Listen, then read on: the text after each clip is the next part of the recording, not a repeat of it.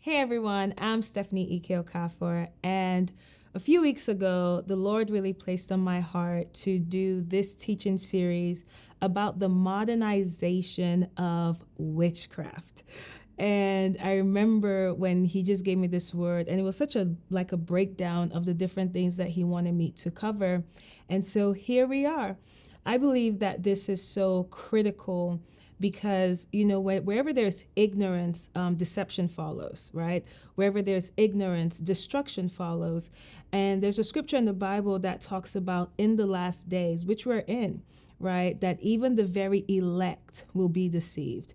And when you think about the very elect, you're talking about people who are so confident in their walk with God, right? They're confident in their relationship with the Lord. And it says, and even them will be deceived. And this really boils down to ignorance. And so when we talk about this whole concept of the modernization of witchcraft, the idea of witchcraft often has this, gothic look to it, people coming together to place a spell or something. But the whole point of witchcraft and really everything that is under the operation of the enemy is rebellion against God. That's the whole point of it.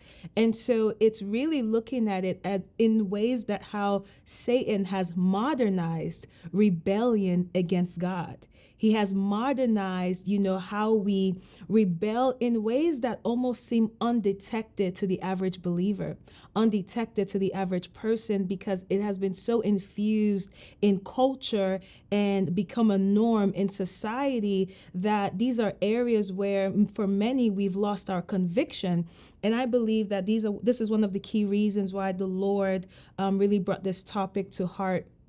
I think about when the prophet Samuel in the Bible says that the sin of rebellion is as the sin of witchcraft, right? Because at the end of the day, if the way you're living your life, it's not about you, intentionally wanting to be a witch or anything like that, but if the way you're living your life is in rebellion against the things of God, and it's literally seen before God as the sin of witchcraft. Now, why are we talking about this, right? Because the reality is that many of us don't recognize that this life that we're living, we are either intentionally or unintentionally building the kingdom. There is no in between, right? You're either building the kingdom of God or you're building the kingdom of darkness. And we've always had this concept of we have free will, not recognizing that free will in itself is a means to an end. That free will is not just this thing where at any point in your life you get to decide what you want to do because you have free will. And I want you to really think about this, because when you think about Christianity, for example, right, to be a true believer of Christ, to be a true follower of Christ has to do with laying down your will. Right? Jesus, when he walked the earth, he would say things like, not my will, but yours be done, referring to the Father. And if you've ever heard the testimony from anyone who's ever been in Satanism, intentionally, they will tell you that they don't have a will. They literally move according to instruction. And so this concept of free will it's really a means to an end. It is to give you direction on what path in life do you want to choose. I want to share with you this scripture in Deuteronomy 30, verse 19, and it says, I have set before you life and death, blessing and cursing. Therefore, choose life. That there's only two paths you can walk in this life, right? And on this earth. The path of life is the path of following Jesus, right? The Bible says that he is the way, the truth, and the life. And the path of death is the path that the enemy leads us into, right? That is the way of destruction. And it says, I've set this before you. When you think about, let's go all the way back to the book of Genesis, and you think about when Adam and Eve sinned. Right before they sinned, they were under the government of God. They were under the government of the kingdom of God.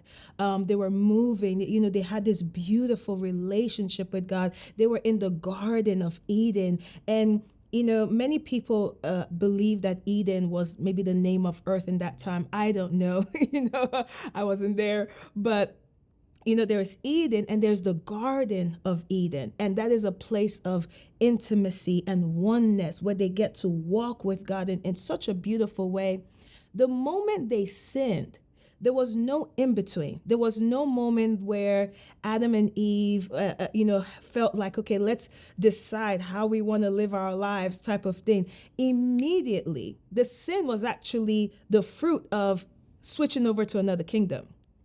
That the moment they ate of that fruit, immediately they were under the oppression of the enemy. And so that's why even Adam's reasoning was not even his own. Even the reasoning to hide himself, for them to, cover themselves and hide away from God, it was not even his own thoughts. And that's why literally when God is looking for him and he's like, Adam, where are you? And Adam is talking about how he was afraid, so they wanted to hide. And God did not even say, where are you hiding or anything like that. He literally said to Adam, who told you? Right? That was his first response. Who told you? And what God recognized is that you are already submitted to a different kingdom. Because check this out, right? Before any of that happened, there was a moment in the scripture that it tells us when God brought the animals before Adam, and then God was watching to see what Adam would name the animals. And whatever Adam called it, and it says that was its name. And so Adam, he sees the lion and he, in his mind, instinctively, he calls it a lion, not recognizing that because he was submitted to the kingdom of God, he was flowing in the mind of God.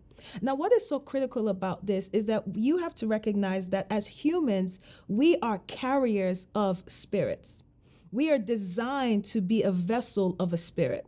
When God formed man out of the dust of the ground, man was just empty.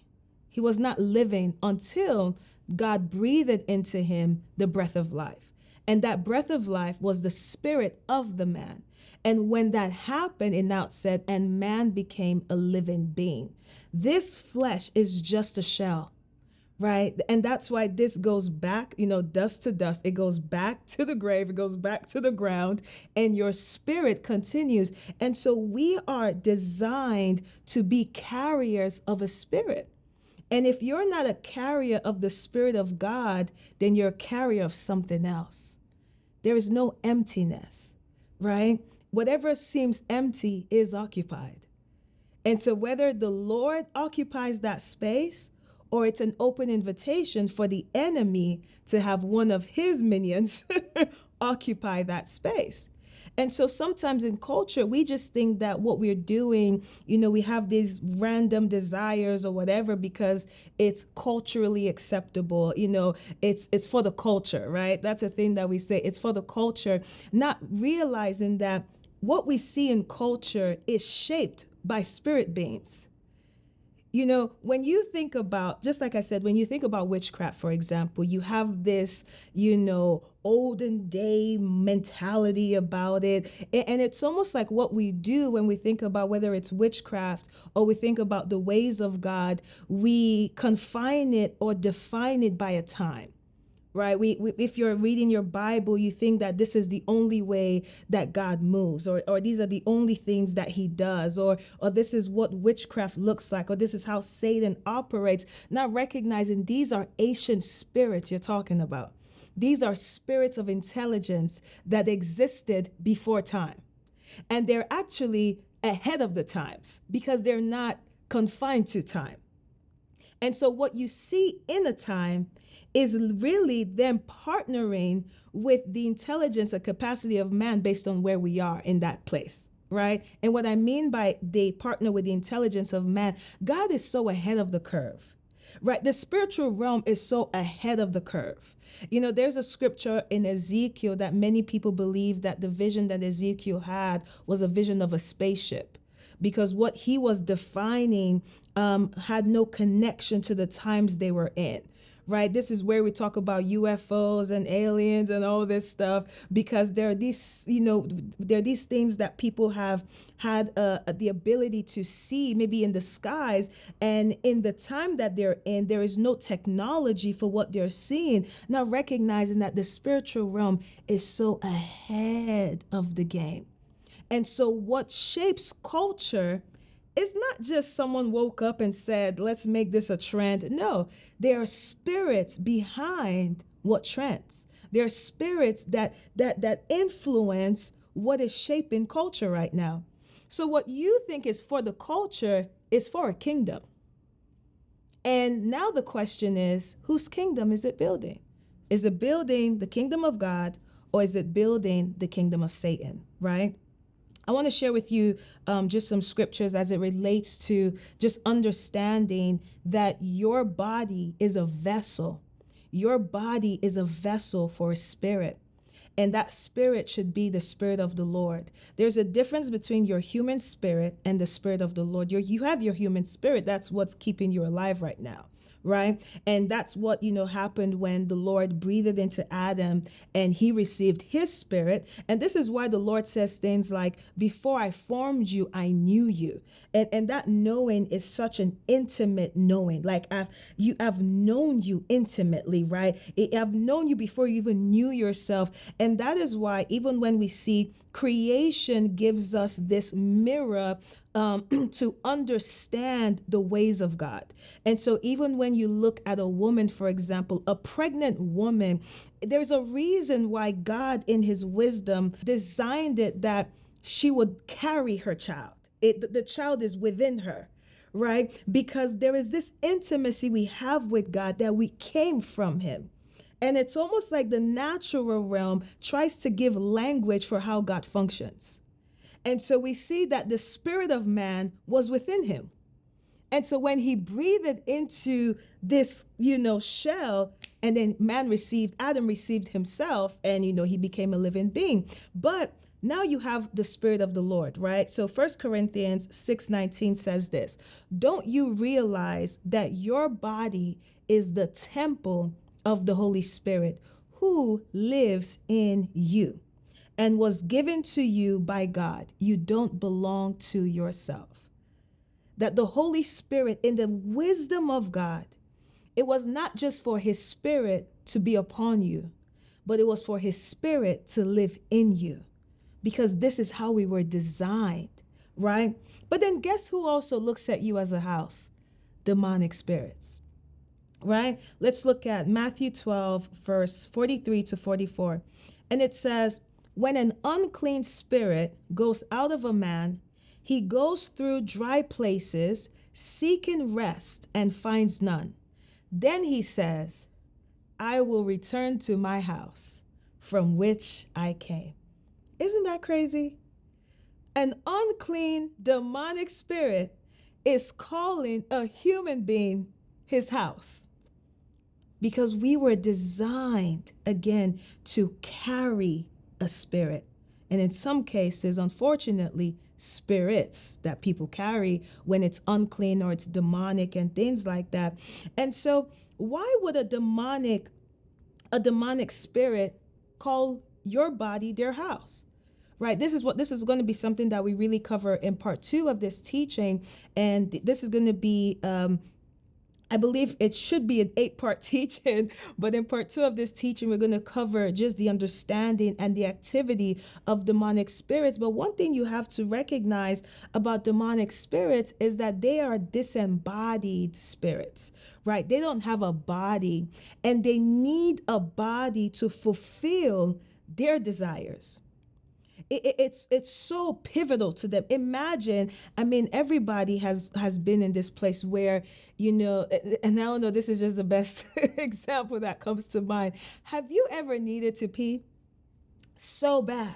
It is the only thing you can think about. Is just using that restroom, okay? You don't care who you saw, who you ran into. You are running to the restroom. Now, that feeling of just wanting to release yourself is how unclean spirits feel. They have these desires, And the only way they can release themselves is through a body. And so they're constantly looking for a body that can occupy to show off who they really are. Lust, anger, hatred, suicide, all these things, death. They want to express their nature, but in order for them to express their nature, they need a human body.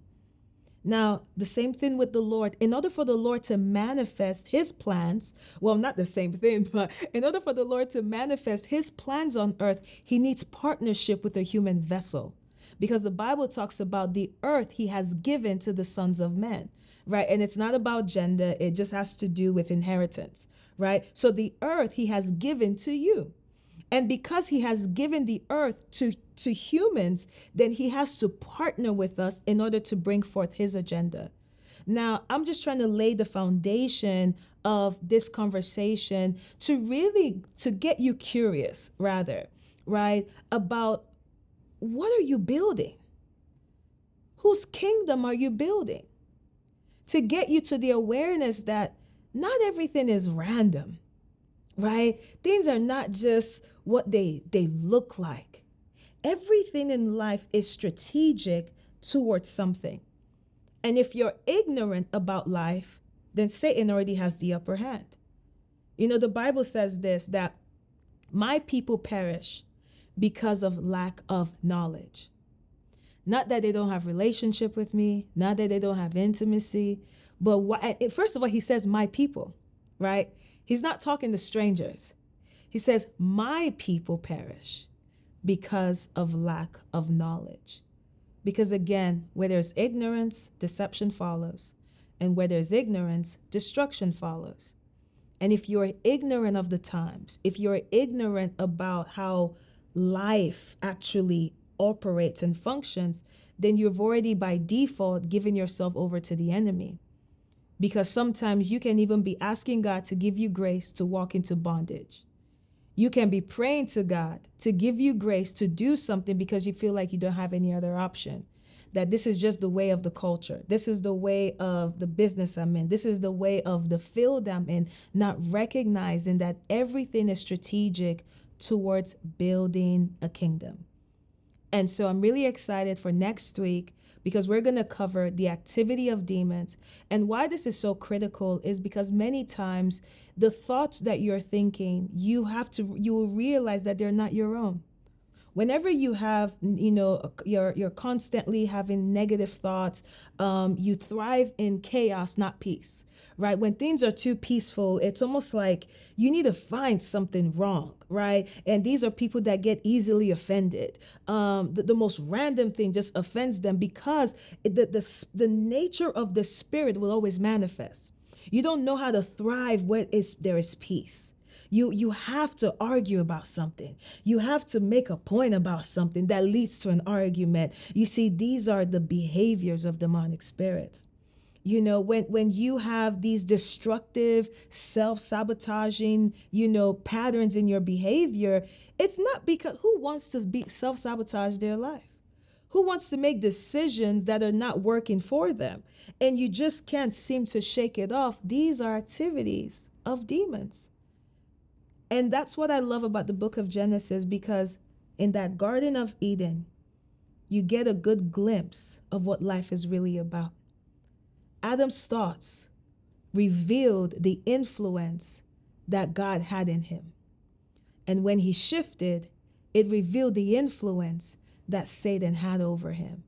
And when you begin to recognize that even your thought pattern speaks to what kingdom you're a part of, then you're not just going to agree with things and call it your personality or call it your desire or your habit or your lifestyle. You will begin to wonder, what am I really a part of?